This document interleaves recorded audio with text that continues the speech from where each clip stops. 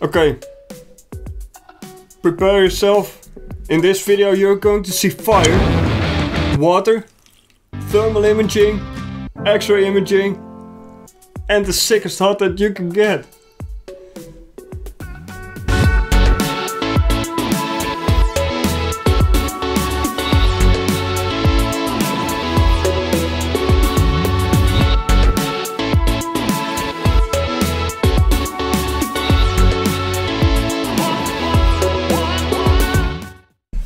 Hi, I'm John from Proper Printing, and I set myself the task to print a full-size rim on this CR10 S5 out of difficult materials. I already got a few comments saying that I'm a bit stupid that I'm going to use a stock hotend.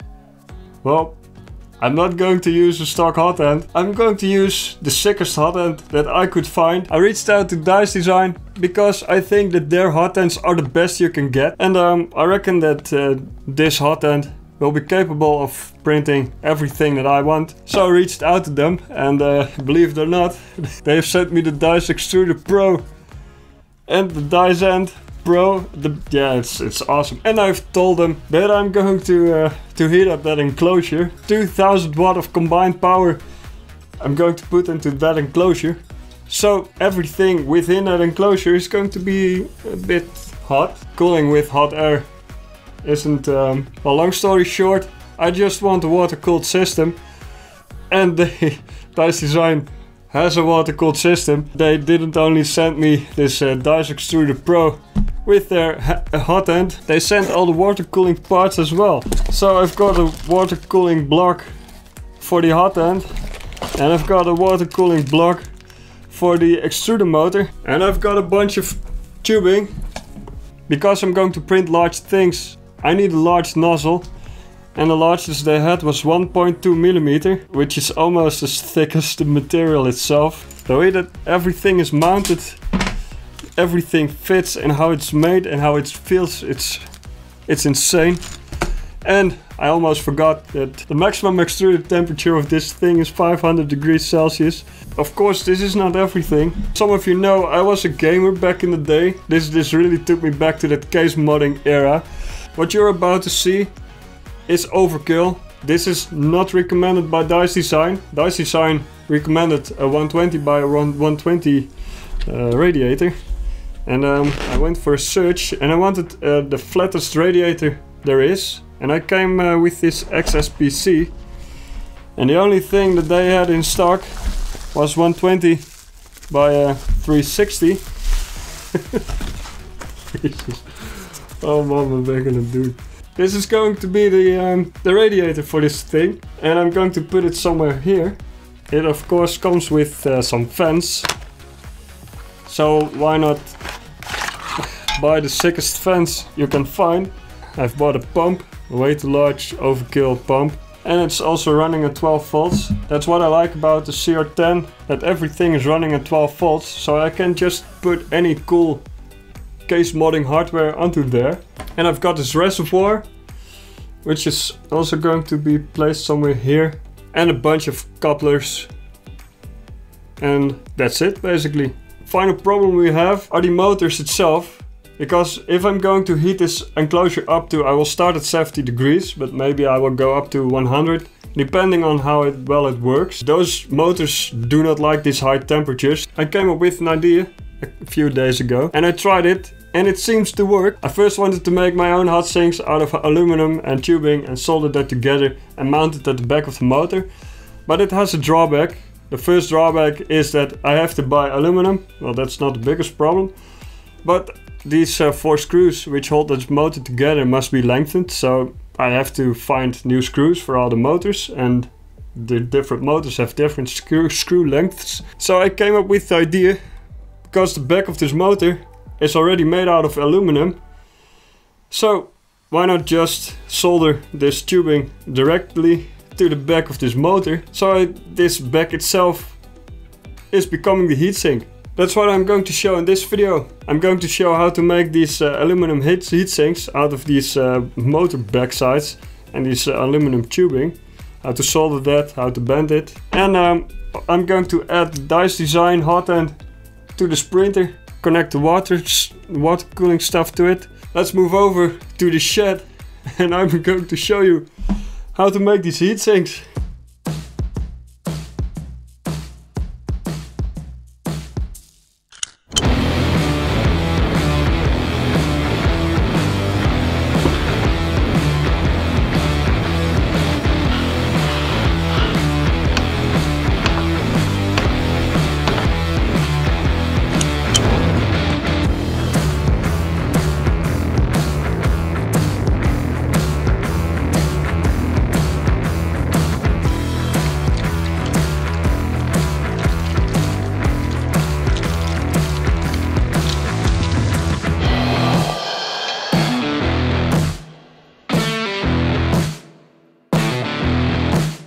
Okay, I filled this rod with lead so I can bend it into these tight corners. I'm going to do that according to this drawing. I've made this drawing for all 4 motors. All 4 are slightly different. First I'm going to bend this and then I'm going to show you how to solder this rod to the back of this motor.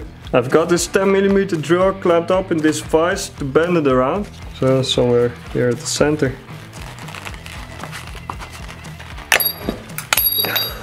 Tyfus. Okay, I've filled a few times, as you can see here. So I've made this tool, which is made out of frustration. With this thing I was able to bend this, and I was also able to bend this. So I think I've got the hang of it, so I can show you how this works and what I've done wrong. Okay, the first thing that I have learned is that I shouldn't do this. And secondly, to be sure that this lead stays in place, I'm going to clamp it down on the other end. So I can just place it in the tool like this with this piece of aluminum, which will help with the bending. So I can just hold it like this, clamp it down and bend it.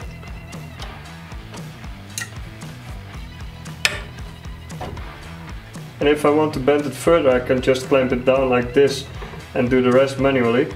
Now I have to heat this up again to remove the lead from it. And it should goop all out. God voor de tering.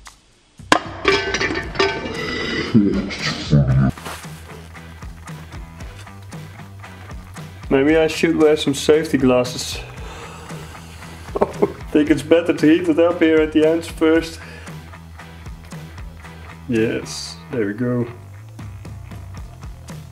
Okay, that went a bit different than I expected. I'm going to make this red version, so it will be placed like this. And in order to do that, I have to disassemble the motor. And I'm not going to do that here, I'm going to do that in the studio, because there is enough iron filings.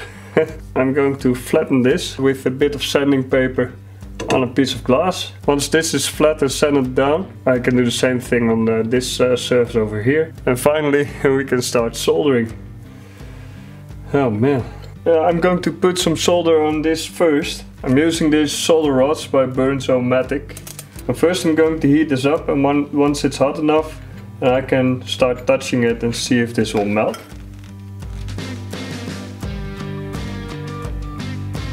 Never stay too long in one position, because chances are that you will just melt through. Yes, starting to melt.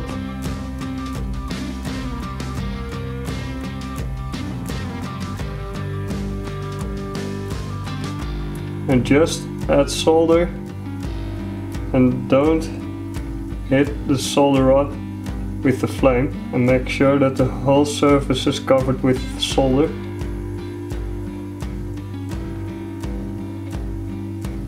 Now this thing is tinned, and now I will do the same thing with this part. Well, that bit of tubing isn't the biggest problem if you burn through that, but if I burn through this one, I have one spare. It took a while, but now this is melting.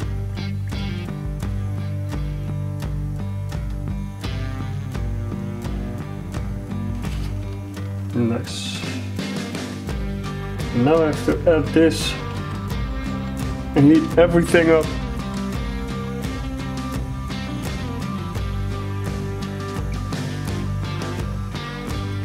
and this is a lot different than the soldering that I'm used to do.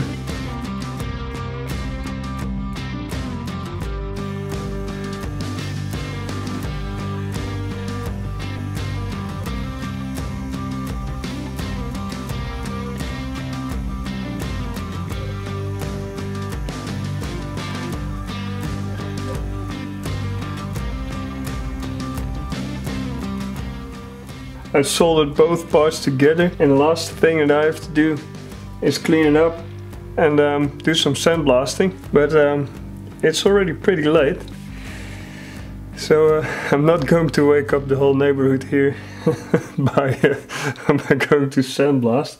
So I'm going to let this cool down and start sandblasting tomorrow.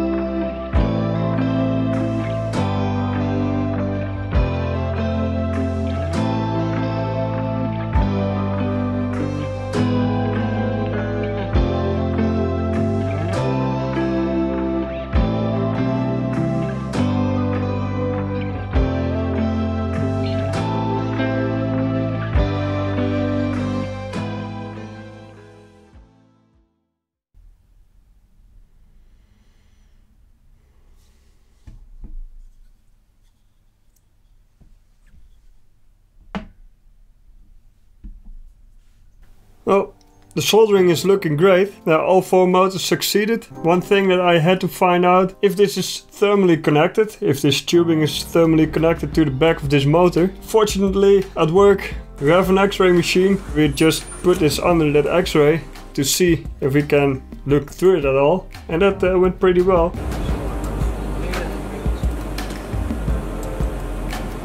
Yeah, actually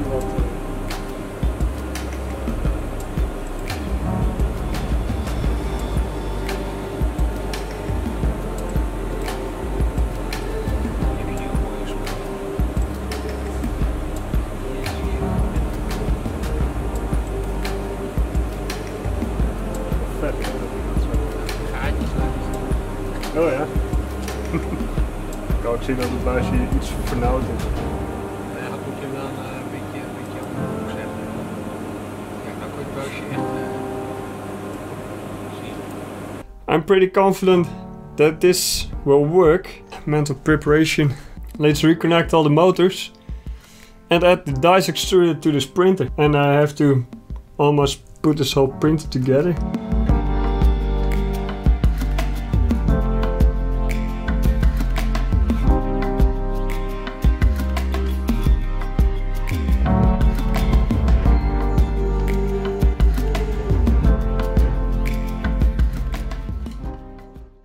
Okay, I've put this thing back together and now I can add this DyzeDesign extruder. I've already made a bracket. I first wanted to use my quick tool change like I do with all my printers, but for this one I make an exception because it is water cooled and I don't think I will disconnect that water cooling anytime soon. So I've made this very simple bracket made out of polycarbonate. It's very stiff. Alright.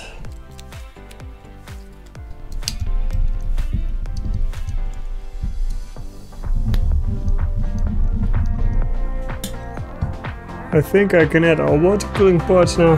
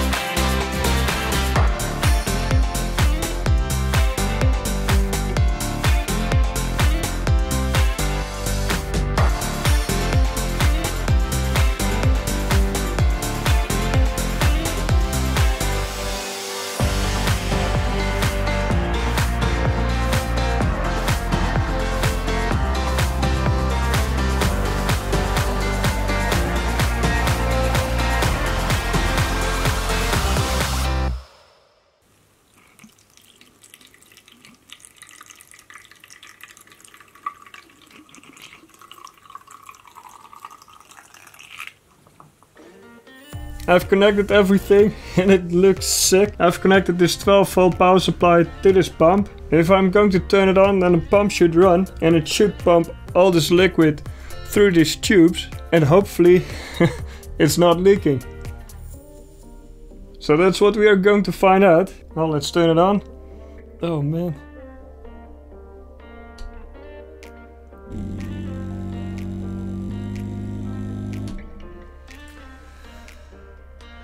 Okay, I've read that the reservoir didn't need to be higher than the pump.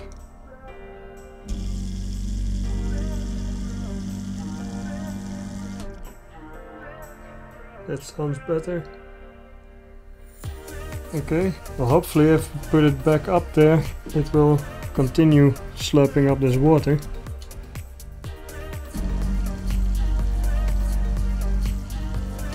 Alright, now this is a bit of a tricky part. Please let me know if you see something leaking because I cannot see anything.